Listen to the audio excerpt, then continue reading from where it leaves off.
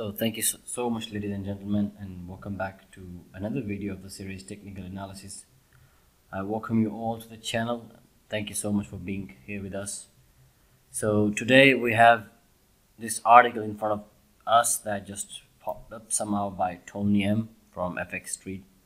We're going to analyze this article as well as we're going to do something on the price of Luna. There are some concerns and some news about Luna 2.0 of doing something good, and in the last videos I analyzed it was in this channel, so we have this thing almost near to this channel breakout. We'll analyze if it breaks out, but first we need to go through this article, which is of great importance right now. So this is a news basically about the Terra Luna End that just robbed 40 billion, let's not say robbed, let's not accuse him of $40 billion, but somehow his ignorance and his let's say his mistakes costed some people $40 billion out of this market after the failure of their UST algorithm that was mentioning the supply of Luna, the previous Luna. Now, as they have already launched the Luna 2.0, they just wanna create some proof of stake and trying to take some responsibility before things mess up once again. So let's get through this article and see what they have, the information that is good for us. So Terra Luna prices plummet 80% since May 31.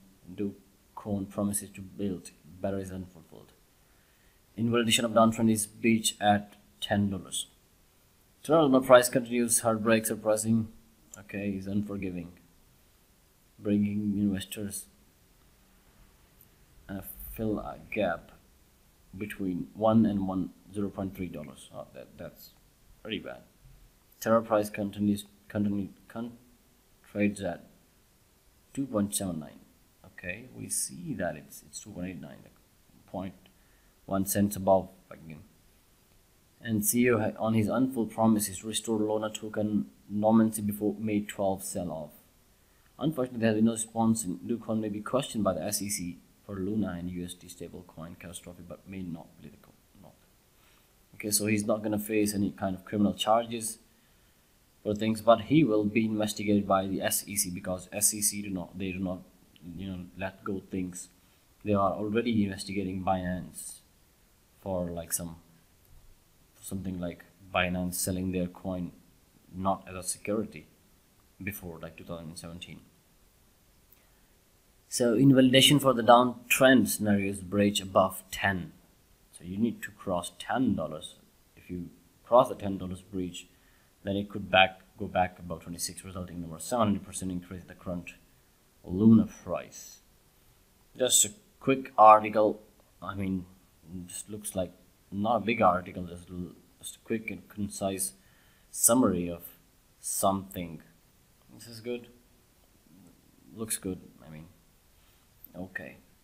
So let's jump to the price analysis. Right now we can see that right in front of me we have this what you say a regression channel, or we can say a falling wedge. Falling wedge is a good name for this one. So you can see right now it is approaching its breakout area. This is the resistance zone. We have multiple taps on this trend line. If we get or more already, I think it means this resistance is already confirmed. We just need to break this off.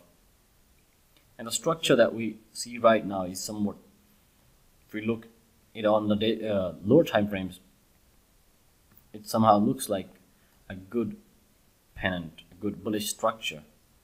I would say that. Let's see if we can try to do that. No, we cannot do that. However, the structure I'm talking about, I have been analyzing the markets for long, and I can sometimes you just see it. You just see it somehow. You feel it that this is a bullish structure for one reason as well, and for the other reason we have this conventional pattern of the inverse head and shoulders that is forming up, but not to be trusted. This structure, I remember earlier this year for Bitcoin there was a structure just like this one, but still Bitcoin was able to fall almost more than 60% in the next couple of months.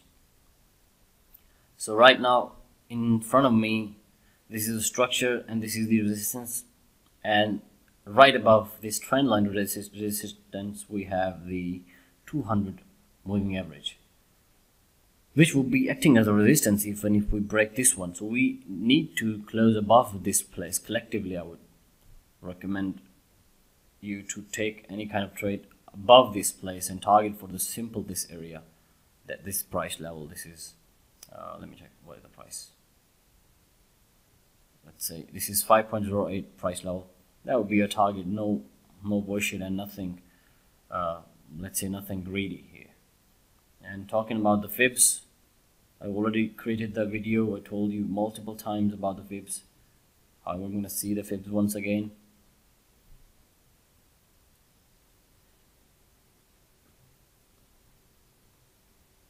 If you take the fibs from the swing high to the swing low, swing low to the swing high. Well, let's just do this one.